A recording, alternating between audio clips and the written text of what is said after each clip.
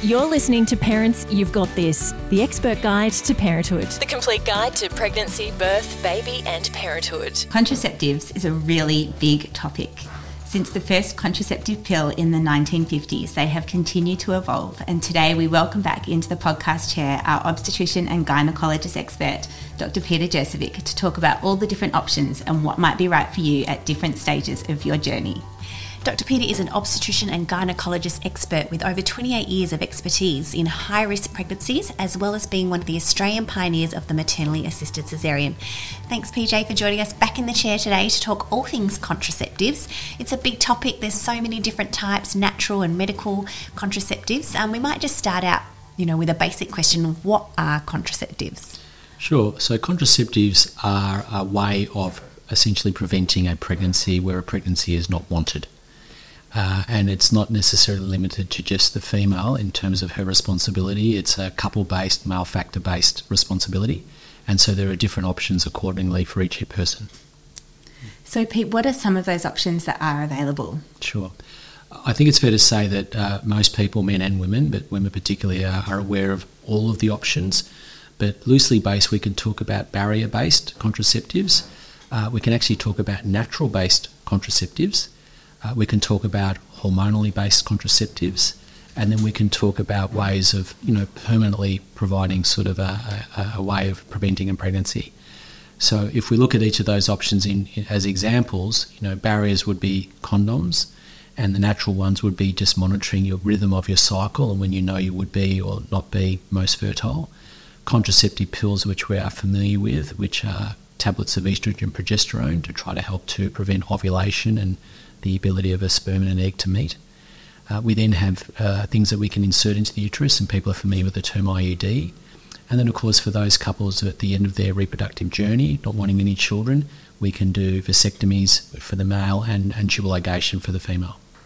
So you mentioned, Dr. Peter, quite a few different contraceptive methods there. If we go into these in a little bit more detail, starting out perhaps with the natural forms of contraceptive, how reliable are things like breastfeeding permanently to stop falling pregnant? Sure. So if we look at the different natural options, these are referring to rhythm-based approaches where you're aware of your cycle rhythm. And for a woman who has a regular, consistent 28-day cycle with a reasonable presumption of ovulation around day 14, the middle of their cycle, then in those days leading into that and the days thereafter, that would be your most fertile window. So not being sexually active then and or using another form of contraception, for example a condom as a barrier, would or should help to reduce a conception with a high degree of efficacy. There are some women who monitor their temperature, and there is an increase in your basal body temperature when you ovulate, and therefore once you see your temperature rise you would know to avoid intercourse and or again use a condom. And there are other women who will be monitoring their mucus, what we call the Spen-Bark-K, and when we see changes in that mucus, in your cervical mucus, that would be another indication that you're probably ovulated. And so they would be natural ways of approaching, and very effective tools and highly efficacious, made easier for women who've got regular cycles. For the breastfeeding question, there is a reasonable expectation if you breastfeed, certainly in the first few months, you breastfeed exclusively, and preferably you're breastfeeding every 3 hours, no more than 4 hours apart between feeds, and that includes through the night, so you're not stretching your little one out. There is a degree of reliability in reducing the likelihood of ovulation and falling pregnant. But as with the constraints of life and wanting your little one to sleep through and getting your own personal rest, maybe substituting some formula into some feeds, there is a chance that you can lose some of that efficacy on the hormonal effects on your body, and it just takes one little surge from your ovaries and an egg and you are, dare I say, back in the game. So we would, as a general rule nowadays, not necessarily advocate as that being the most effective form of contraception where not getting pregnant again for a myriad of reasons is important. What about withdrawal, Pete? How effective is that? So the issue with withdrawal is that you can sometimes have a little bit of semen prior to ejaculation proper, and there can be a lot of sperm in a sample. So the average male can have, in a reliable, good quality ejaculate, 20 million sperm per mil. Okay, so, and there are some men who can have 80 million sperm per mil. So even if there is only a half a mil or a quarter of mil of of semen just prior to ejaculation, that can be a lot of sperm, and it just takes one to meet the target audience at the other end, the egg, and you've got a conception. So we wouldn't say to you that that is reliable contraception, but it will certainly be better than nothing. You know, if you are doing that, for some couples that can be effective, but we wouldn't advocate that as being reliable. Yeah. So if we talk medical interventions now, say that you have just had a baby, how soon would you need to get on something like, say, the mini pill? Yeah.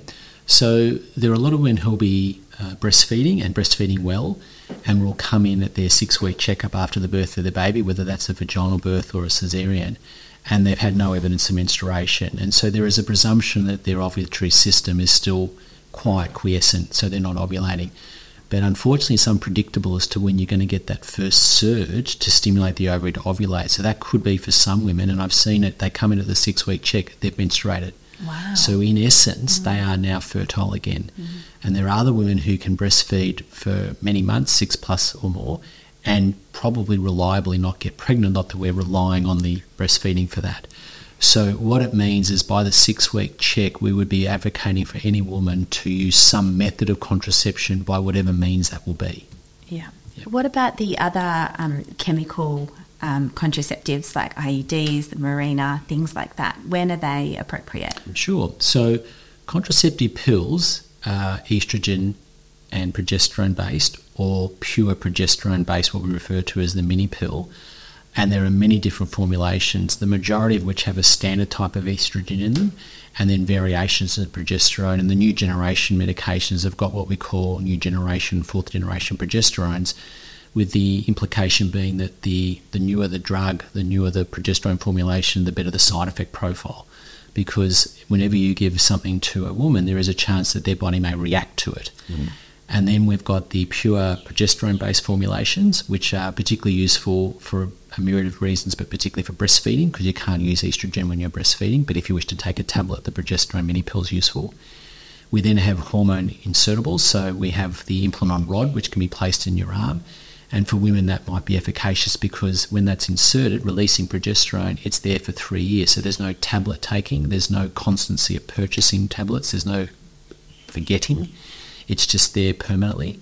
And then we have the IUDs, and we refer to them as the hormonal and non-hormonal ones, but for the hormonal ones, the two on the market, the Mirena and the Kylena, they have progesterone inserted into them, and they're able to be inserted. They last for up to 5 years, and they can provide some menstrual benefits because of their effect on the local lining of the uterus, but also contraception.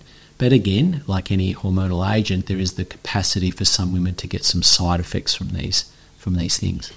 And what about the more permanent forms of contraceptive? What do you recommend there? Sure. So I always ask the question, and I ask it with sincerity to any woman, couple, when they're wanting to have permanent contraception, and that's for the majority who've had children and have literally just don't want to have any more children.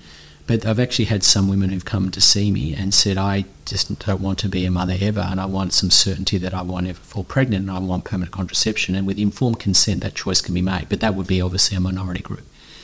So if we talk about the majority, so a woman who might have had 3 children coming into her late 30s and just wants the certainty of contraception, doesn't want the, as she sees it, the imposition of tablet taking, risk of hormone side effects or whatever, I usually just ask 3 questions, and I just go, are you certain you don't want any more children? Like you're absolutely finished. You've got your 2 or your 3 and you're done.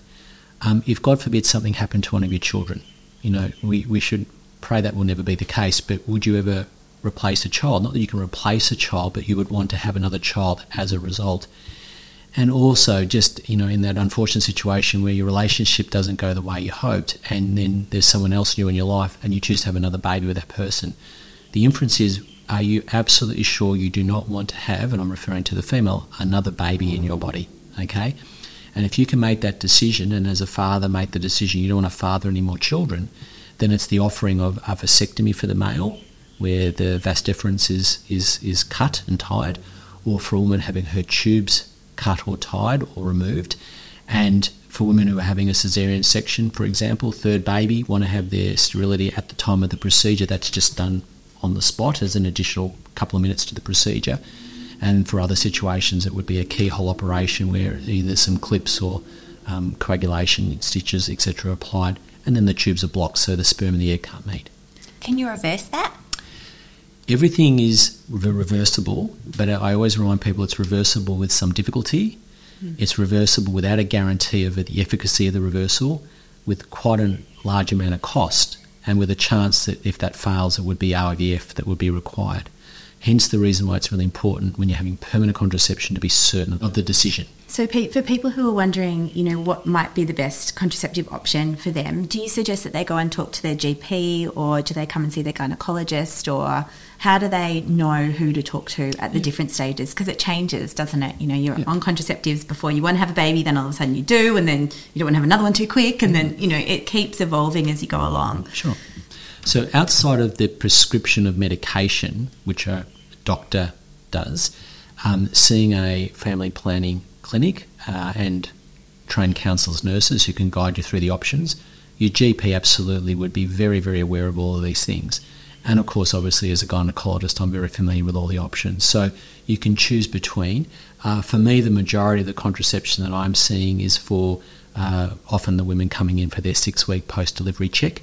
And we're talking about requirements for contraception for a whole myriad of reasons. For those who've had a Caesar, there's a requirement of time for the uterus to heal before they can safely fall pregnant, so they must be careful, like that's a medical necessity.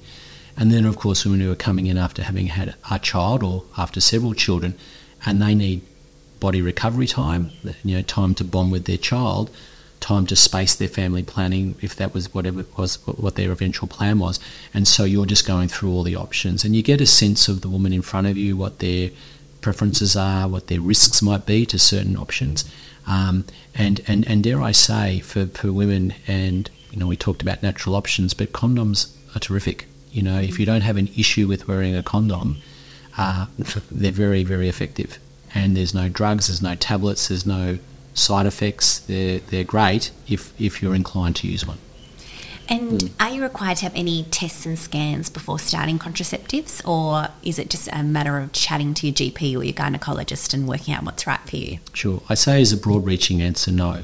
There will be always situations where something will come up in the consultation where you might mention something that might require an investigation. And for an example would be probably for young women. I'm referring to adolescents who are beginning their sexual journey and needing a contraceptive, occasionally needing contraceptives for a therapeutic basis. So, young women with menstrual disorders, menstrual pain, etc., we're using it therapeutically to help them.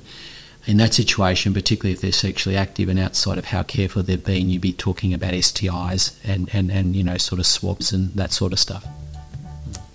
Fantastic, Pete. Thank you so much for sharing so many different contraceptive options that there are for all of us with everybody listening today. You've been listening to the Expert Guide to Parenthood podcast, and never forget, parents, you've got this. Join a Parents You've Got This masterclass today to be prepared, excited and educated for pregnancy, birth, baby and parenthood. Visit www.parentsyouvegotthis.com.au and sign up for a masterclass today.